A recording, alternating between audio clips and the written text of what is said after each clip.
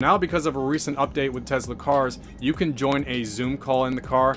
Of course, we all know you can watch a YouTube video, you can watch Twitch, you can watch Netflix. You have that screen there that's so useful now, and they're always updating it. I love how Teslas get better over time, and the camera isn't so bad. I've tried a Zoom call in the car before, not for work, just for fun to see how it would go, and it's kind of interesting. The camera that's above the rear view mirror, it works fine, but it seems a little kind of off, like it doesn't really look at you, which is, I mean, can't complain about that. It still does its job, and obviously that camera has other functions as well, but it still does a pretty great job of giving a good image on the call. And another great function of the Model Y that makes it really easy for people that are working on the road to get their stuff done is you can charge while you work. If you're not in any rush, if you want to do some work and charge at the same time, there are so many free chargers around the US that you can stop in. A lot of them are at shopping malls, or they call destination chargers, where they're usually free around some kind of business, and that's great because you can stop there